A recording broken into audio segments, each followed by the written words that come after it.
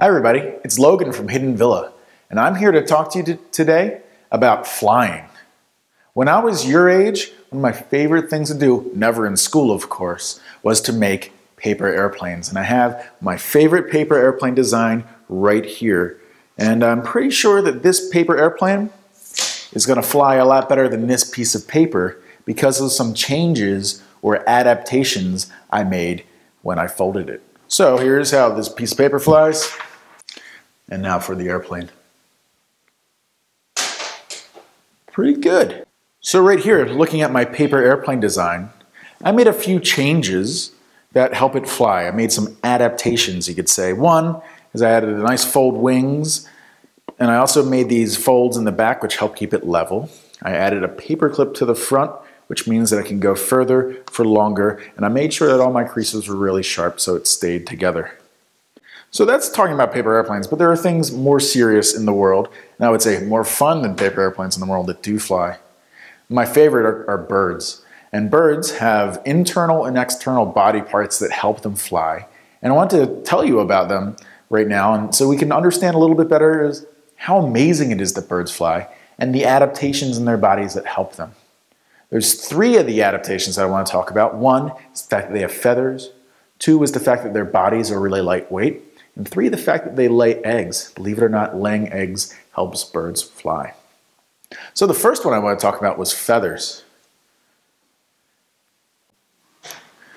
So this hawk feather right here is one of the most important feathers to keep a hawk flying. It's at the front of its wing, so the wind would be coming this way, and the bird would be moving this way. You can see it's called what's called asymmetrical. This side of the feather is different than this side of the feather, and that's an adaptation that helps this feather in particular catch as much air as possible. Also, it's really lightweight, and that also keeps the bird's weight down. And one more adaptation is that this feather fell out of this hawk because they grow new feathers each year, and some birds twice a year, so that they can keep flying. Because you have to really take care of your feathers. And birds spend a lot of their day taking care of their feathers and making sure that they are all in good shape so that they can fly. Here is a whole wing that I have of a barn owl. And this just, you can see all the feathers together. They make this wing which can just catch the air really well. And you can just imagine this owl soaring through the night looking for mice and other goodies to eat. So this red-tailed hawk right here is a really good example of how birds have adaptations that help them fly. It has feathers, which we already talked about, but also it has a lightweight body full of hollow bones, not solid bones like what we have, but hollow bones that keep it lightweight. This red-tailed hawk is almost full size, and its wingspan is probably as long as my arm. But somehow, despite that it's this big of a bird, it only weighs 2 pounds. That's about as much as your math book. And so being so lightweight allows this red-tailed hawk to fly really high and look for gophers or snakes or rabbits and help it make sure that it stays alive. It's a lot easier to fly if you're lightweight. If you were really heavy, it'd be really hard to fly. And heavy birds like ostriches can't fly at all. My friend right here is a spotted towhee, which is a kind of bird that lives a lot of times on the ground, but it can fly. And this is a taxidermy bird. It's not alive, but it is real. So this spotted towhee has several adaptations that we can see that help it fly. One, you can see that it's got feathers, especially on its wings. And inside of its body, it's got hollow bones. And another adaptation that it has to keep its weight down is that it has a beak. You might be wondering how a beak helps a towhee or other birds be lightweight. Well, think about us with mammals, and we have teeth, and those teeth get pretty heavy. We have a lot of them. And birds don't have teeth at all. Instead, they have beaks, which are made out of the same stuff as bone, but then they also are covered with stuff that's made out of our fingernails. And that keeps them lightweight so that they can fly.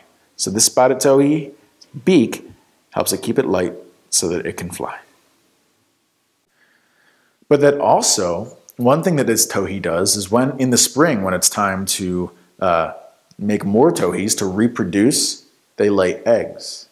You might be wondering why laying eggs is an adaptation that helps birds fly.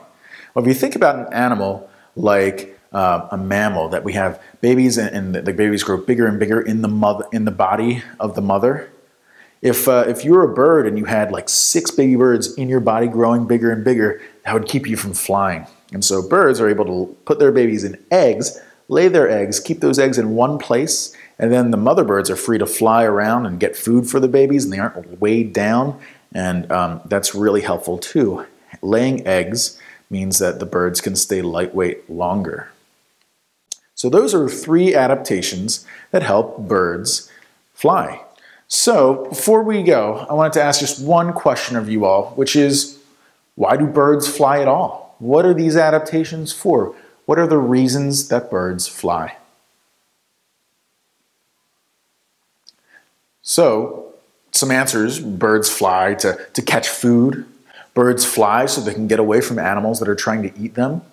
And birds also fly so that they can move from place to place. That's called migrating. So in the summer, they can go where it's hot and where there's lots of food.